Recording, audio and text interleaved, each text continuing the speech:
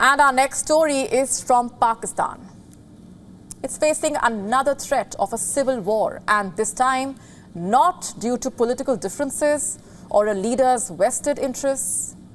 This time due to the alleged targeting of Shia Muslims. It all started with an FIR against this man.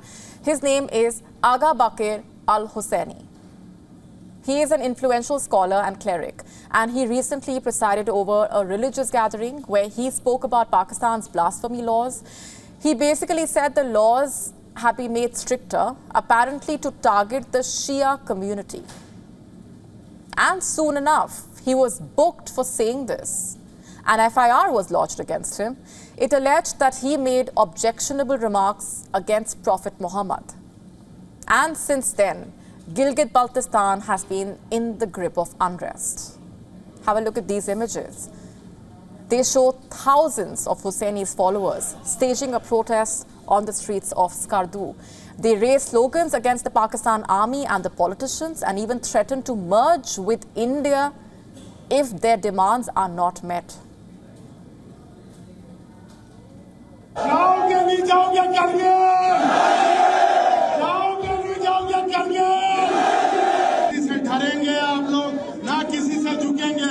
अगर तुम रास्ते में doubt पैदा करोगे तो हम करगिल जाके दिखाएंगे तुम्हें। खुदा की कसम, अगर तुमने किबला आगा बाकिर अल-हुसैनी को गिरफ्तार करने की कोशिश रही, ना हम रहेंगे ना फिर तुम रहोगे।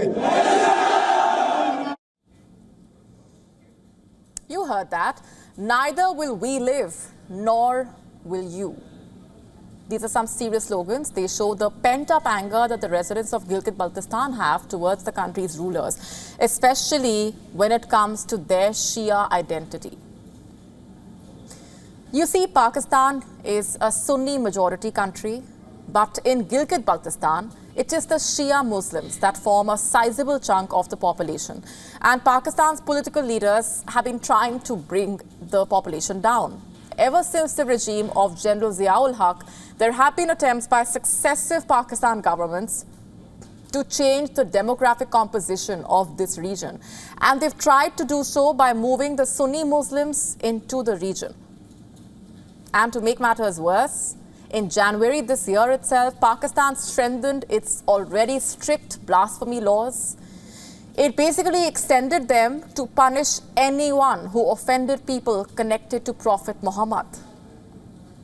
Basically, early Muslims who were the Prophet's companions, the Shia cleric in question here being al-Husseini, allegedly insulted one of the Prophet's companions because many Shias do not follow him.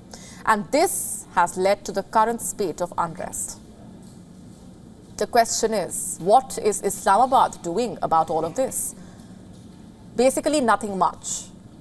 The political leaders are not talking about the protests. There is also no coverage of the protests on television.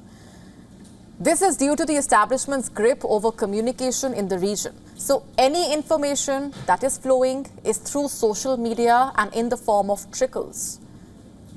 So the job to ensure peace has been left to the courts. On Tuesday, the Gilgit-Baltistan Apex Committee held a meeting to discuss ways to ensure peace and not let anyone disrupt the law and order. It was decided at that meeting that legal action will be taken against anyone trying to spread hate or trying to make the situation worse. We wonder what that even means. In any case, this is not the first time that Shias in Pakistan are protesting. They have done so multiple times in the past. And not without reason, of course. After all, in the last 3 years, they have been arrested or targeted for merely proclaiming their beliefs. And this time as well, the case seems to be no different. WION now available in your country. Download the app now. Get all the updates on the move.